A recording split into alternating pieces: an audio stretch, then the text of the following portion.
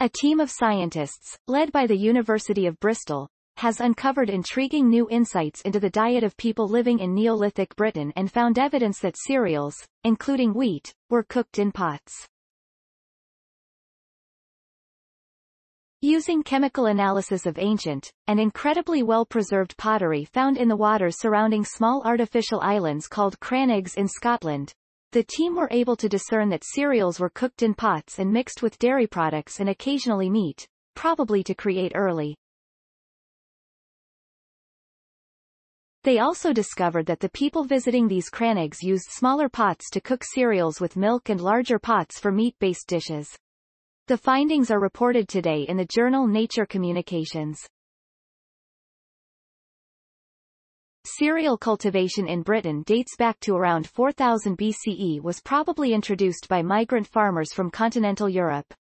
This is evidenced by some, often sparse and sporadic, recovery of preserved cereal grains and other debris found at Neolithic sites.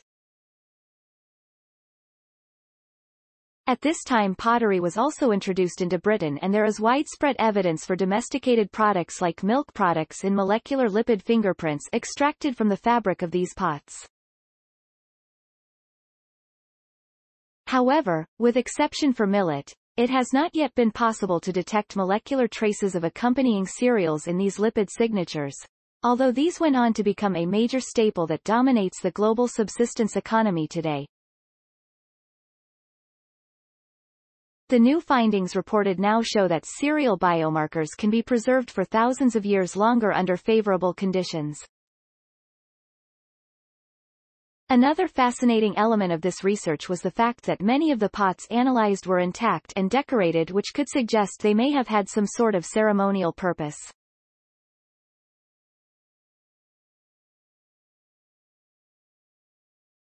During analysis, cereal biomarkers were widely detected, 1/3 of pots, providing the earliest biomolecular evidence for cereals in absorbed pottery residues in this region.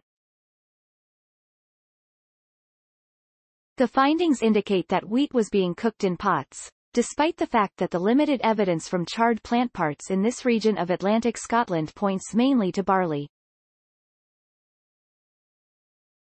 This could be because wheat is underrepresented in charred plant remains, as it can be prepared differently, e.g., boiled as part of stews, so not as regularly charred, or because of more unusual cooking practices. The research was led by Drs. Simon Hammond and Lucy Cramp at the University of Bristol's Department of Anthropology and Archaeology.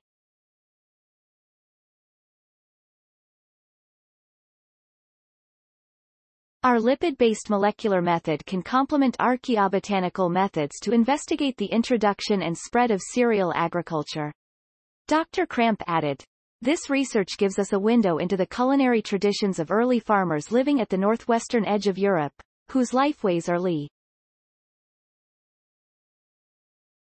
It gives us the first glimpse of the sorts of practices that were associated with these enigmatic islet locations." Crannog sites in the Outer Hebrides are currently the focus of the four-year Arts and Humanities Research Council-funded Islands of Stone project, directed by two of the paper's authors. We very much look forward to developing this collaborative research going forwards. The next stage of the research at the University of Bristol is an exploration of the relationship between these islets and other Neolithic occupation sites in the Hebridean region and beyond, as well as more extensive Neolithic culinary traditions revealed by cereal, milk and meat lipids in pottery from Scottish crannogs. Nature Communications, 2022. 13, 1. doi. 10. 1038 per second 41467, 022, 32286, O University of Bristol. Neolithic culinary traditions uncovered. Science Daily, 6 September 2022. ift.tt/qwpkrj3. University of Bristol. 2022, September 6.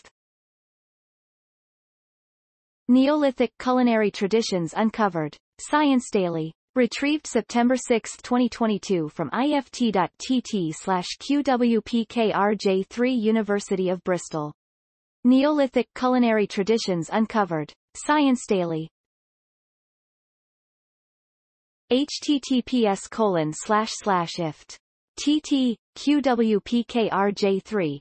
Access September 6, 2022.